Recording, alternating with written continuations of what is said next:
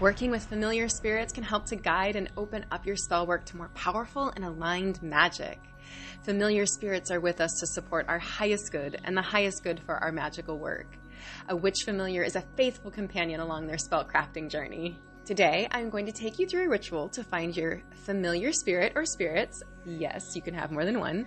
Show you a divination tool and technique to use after your ritual to contact this animal spirit or guide, and signs that your familiar spirit is contacting you and trying to make a connection to you. Hi, I'm Rebecca Phoenix, and I'm a magical teacher at Simple Mystic Miracles. Thank you for joining me today.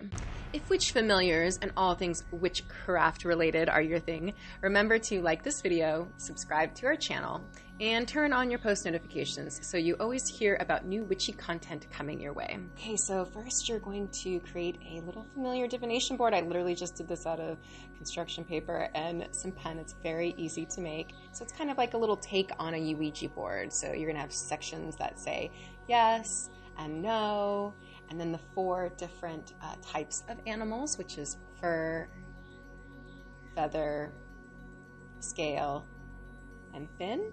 And then the alphabet, write out the alphabet, and then the numbers 0 through 9. So I also decorated it with these cute little cat pictures here that I got out of a magazine. I just wanted to decorate it with cats because I love cats. I feel like those are definitely my familiars.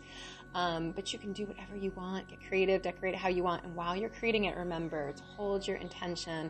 This divination board is going to help you to contact your familiar spirit. And we are going to be using a pendulum with this divination board, so make sure you have your pendulum with you.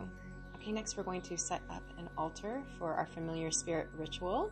So we're going to place 4 different candles on each corner, and these are going to light the way for the 4 different environments and 4 different types of animals. So we have shell and rock and leaf and sand, and so that's for the 4 different environments that the familiars could possibly live in. And then we're going to have symbols for the 4 different types of animals that could possibly be our familiar. So I have fins here. These are literally just for cupcake decorations, so it's just a symbol. So pick something that symbolizes that for you. And then I have kitty fur here. This is my cat's fur. I asked her permission before if I could use it for magic work before I took it from her. So remember to ask permission. We always want to be courteous of our animals as well. And then some feathers to represent feathers, obviously. And then I have these little jewels that represent scales. So I was having a hard time finding scales. So I just have little jewels that represent that. Again, it's just to symbolize it. Plus they look really pretty and sparkly. So it's a nice little addition to the familiar altar. So now that we've created our altar for our ritual, now we are going to light our candles to light the way for whatever familiar spirit is trying to contact us or trying to connect to us to become a part of our magical journey and our magical work. So lighting candles always helps to guide the energy towards us. So we're going to light one for each environment and each type of animal. And remember to have your divination board near your altar as well. So we're going to be really charging it with that intent to connect to our familiar spirit. Okay, so step 3 is going to be to perform the ritual. So to start to perform the ritual, we're going to call on a deity or an angel. You can call on Hecate or Artemis or Archangel Ariel. They are all lovers and protectors of pets and familiars, and you can ask them to help guide your familiar to you. So say something like, this is just an example. You could call on Hecate and say, Hecate, queen of the witches and lover of canines, please help to guide my familiar spirit towards me. Whatever familiar spirit is seeking to help me and support my magic and loves to do their own witchcrafting, please help to guide them towards me to support my magical work.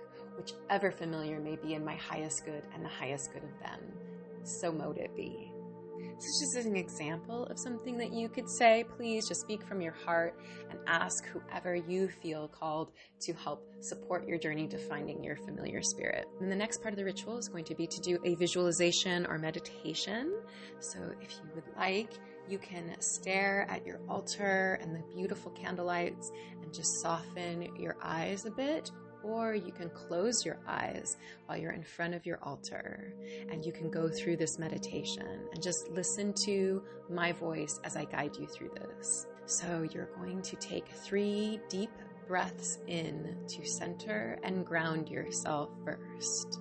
So take these deep breaths in through your nose and out through your nose, putting the tip of your tongue to the roof of your mouth. So deep breath in 1. Deep breath in 2.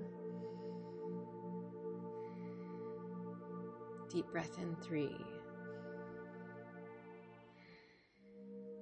And when you feel centered and grounded, you're just going to imagine a door in front of you. Just use your visualization and imagination to see a door in front of you. Once you've seen that door, you are going to then open the door and walk through that door. And as you walk through that door, you see a path in front of you. And you start to walk down that path. And as you walk down that path, you notice that you are in whatever environment your familiar may be from. So let that environment really show you and take you on this exploration.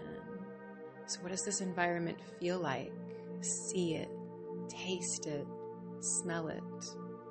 Let the familiar's energy be what guides you through this environment. Just notice everything around you and really sense what this familiar spirit could be based on the environment that you're in. And then you're going to see a familiar spirit come from out of somewhere, out of hiding. Notice them come out of hiding and start to trust you and get curious about you as well. What do they look like? What do they sound like? What do they feel like and smell like? Make contact with them, asking permission first, if you can make contact, and then approach them, ask them their name, ask them any other questions you may have, and then ask them to join you on your magical path. Just really feel this connection and this bond to this familiar spirit.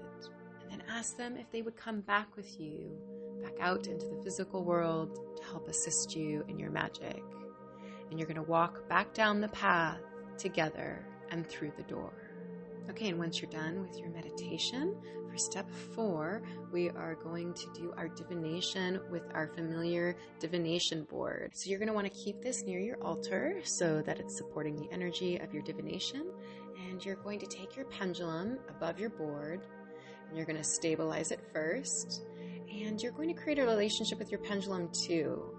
So really feeling when your pendulum is pulling towards a certain area, because we are just going to go across our Familiar Divination Board until we feel like the pendulum is pulling in a certain direction.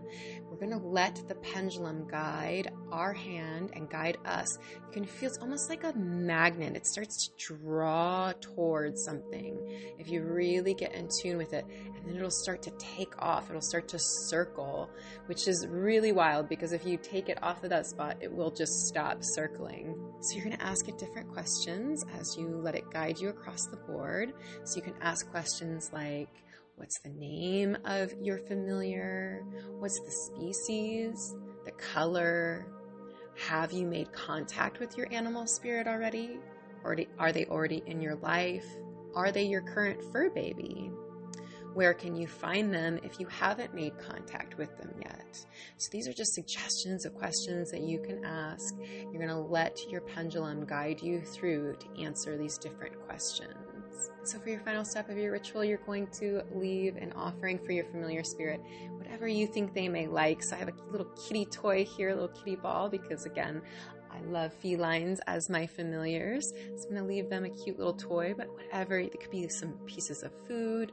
It could be anything that you think that your familiar spirit may enjoy. Okay, so after you're done with this ritual and divination, you're going to look out for signs to see if you've been contacted by your familiar spirit. So signs to look out for are new animal beings coming into your life out of the blue, dreams about certain animals over and over again, seeing certain animal symbols or animals over and over, hearing animal noises like a bark or a meow that's like out of nowhere that doesn't really make sense, like to be in your neighborhood or out of your home, feeling a familiar's energy reach out to you, one of your current fur babies starts to want to be around you all of the time while you perform your spell work, or during your spell work or meditation, visions of a certain animal come to you. So these are all signs that a familiar spirit may be trying to contact you. And then the next step to take after you're done with this ritual of trying to contact your familiar spirit would be to check out our blog to find out how to create a sacred spirit house for your familiar so that you can build a strong magical relationship with them. There are also tons of other magical goodies linked below as well. Also, remember to like this video and subscribe to our channel so you always catch our latest witchy content. Thank you so much for joining me today in this wonderful familiar spirit ritual. It was such an honor. Blessed be.